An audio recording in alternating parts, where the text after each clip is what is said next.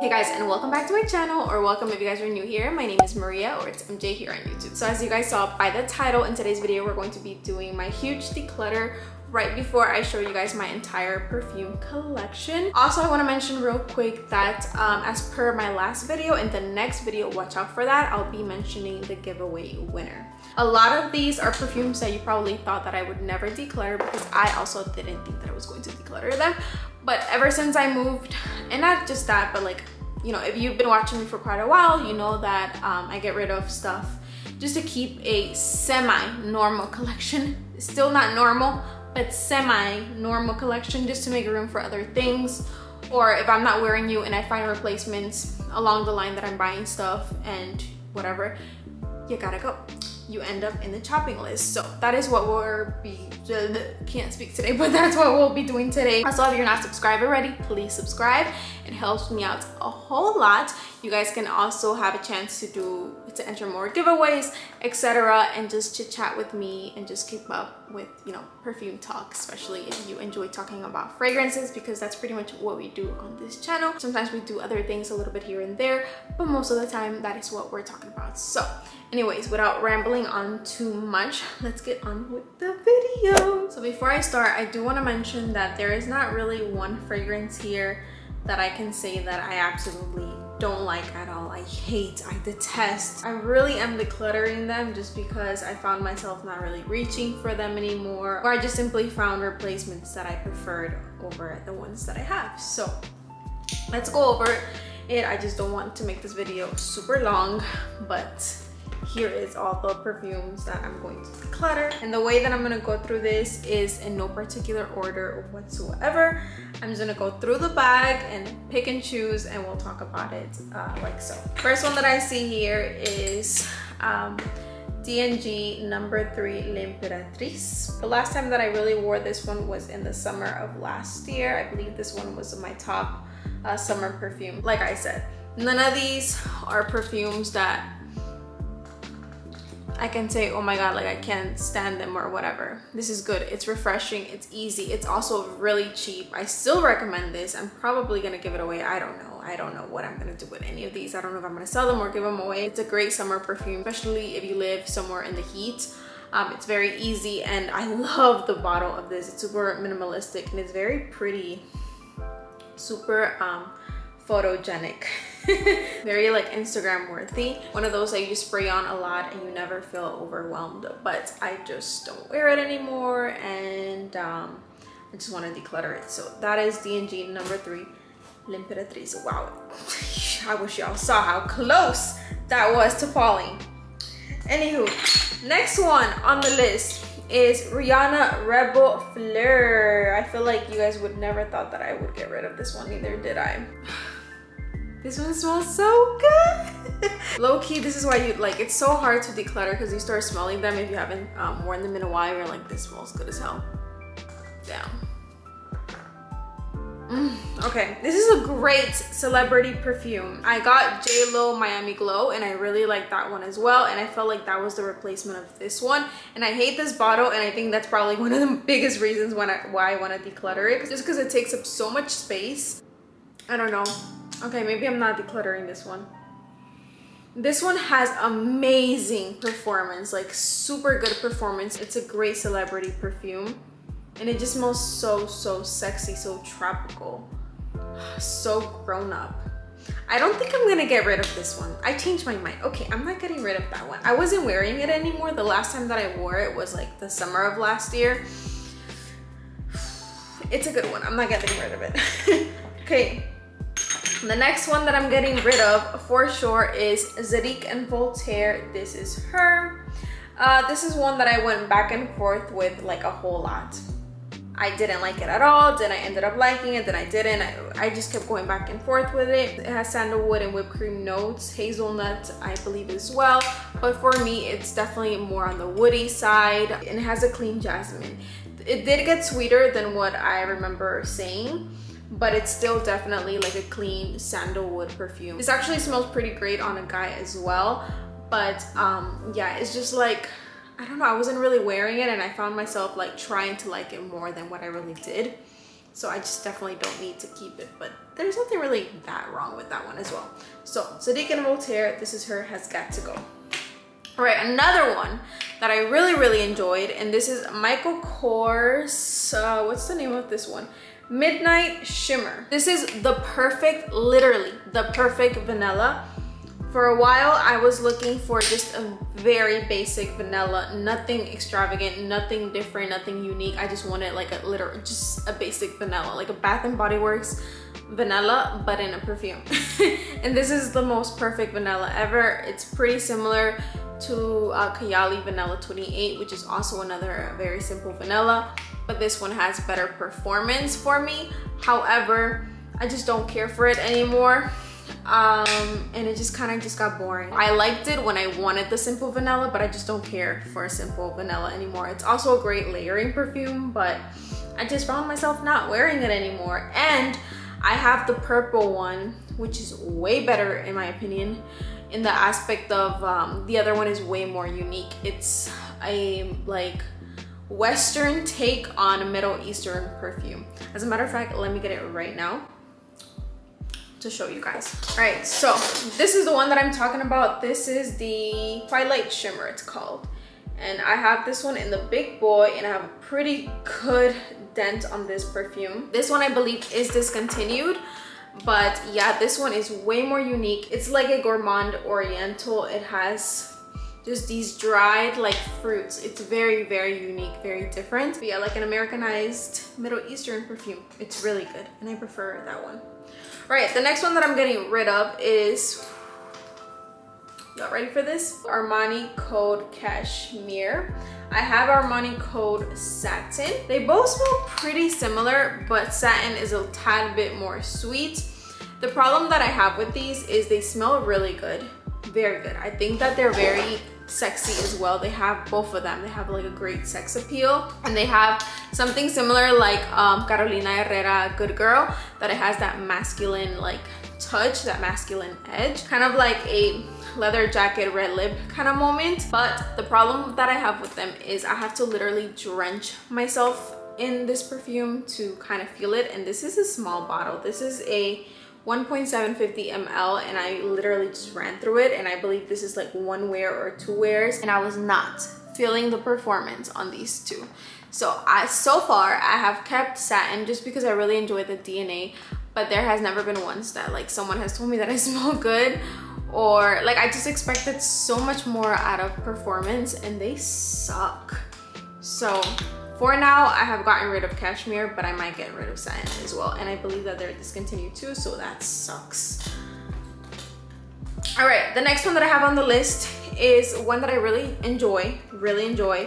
I believe this one was in my top for spring and summer, but I just don't wear it anymore. Like, I just don't. And I have one that I prefer more in this category. So this is Aura from Terry Mugler, or also, well, now known as Mugler. And this is the EDT version. This one is a very unique perfume. You're just not gonna find something that smells like another perfume that smells like this. Wow, I haven't sprayed this one in quite a while. This one is a really good one. I still have like my work band. This one is fruity, fresh, but it has a slight bit of a creaminess. To me, this smells like a Head and Shoulder conditioner, not the shampoo, but the conditioner. So it still smells clean and fresh, but it has that creamy aspect to it. It's very different, very unique. I have not smelled the EDP, but I've heard that the EDP is a little bit more hard to digest than the EDT. Still a great perfume, but unfortunately, I literally was not wearing it anymore. And it's very unique, and it smells bomb as hell. It has like a slight like grassy touch to it, very different. But I do have another perfume, which is Flora Botanica from Balenciaga. That one also has a green aspect to it. They're different because this one has that creamy sweet touch, and the other one is more fresh and dry. But I just wear Flora Botanica way more than I wear this one. So unfortunately, this one is gonna go. And it smells really good too.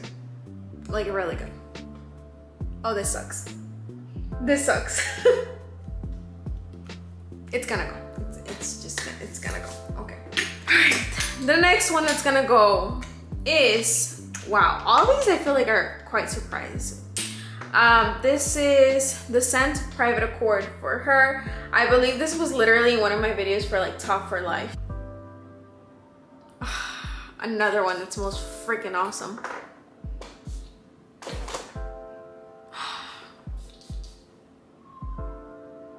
So fucking good. It smells so good. Why do I not wear you anymore? I don't even know why I don't wear you anymore. Longevity on this one is not the best, but it's not horrible. Like for me, it was never horrible as people described it to be, but it's just not the best, but it was never that bad for me either. Like it's so good. This, I will say though, the orange is pretty short-lived and then you just get more of the cocoa powder aspect of it. Still great, but I just never was wearing it anymore. There was a time, especially during the fall, that I wore this like a whole lot. I just don't wear it anymore, so. And I don't even have anything else in my collection that smells like this really. Like a straight up strawberry chocolate, I just don't. But I don't wear it anymore, so. Look, like I'm just trying not to have like, I'm just trying to detach myself. No, I'm not looking back. All right, the next one, I don't even know where the cap is. This is Serge Lutens the Tour Noir. I didn't really wear this one. I want to say that I wore it like maybe 2 or 3 times. Not bad at all. Not bad at all. It has a creamy, it's a creamy floral, but it does have still that waxy Serge Lutens DNA, and it has also this suntanny lotion aspect to it.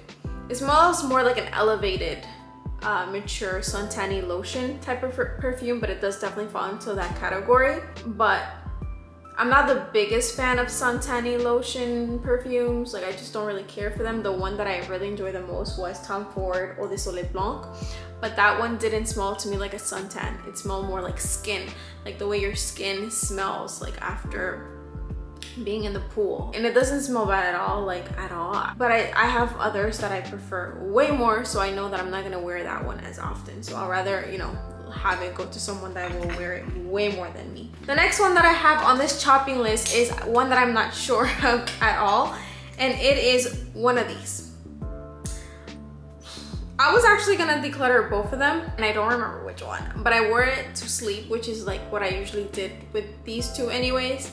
And I was like, why am I like gonna declutter it again? Because this is one of my favorite sleeping perfumes. It just makes me go to sleep like a freaking baby. And they both smell pretty similar, but this one does have like a fruitier, fresher touch than this one. This one's more warmer, and this one definitely has a slight tropical aspect to it. I think I'm gonna keep this one though, just because it actually stands. And this is so freaking annoying, the way that it just lays like that. Like why? Like it's just horrible. And this one, since I live in Florida, since it has that passion fruit, it's just a little bit more fresher and a little bit more year-round for me. Even though I have worn this one in the heat, it does not bother me at all. But it just makes sense to keep only one, not two. But yeah, so I think it's gonna be Angel Muse that I declutter. Wow, do you guys see? Like I think I'm doing pretty good. I'm just like, bye. I'm not trying to have it right now. All right, another one that I have here, which it's somewhere in this bag. Okay, I don't know where the top is, but I see that this thingy is there, so the top must be there. Is Intense Cafe from Montal. Literally, absolutely nothing wrong with this. I literally got a sample, like literally got a sample.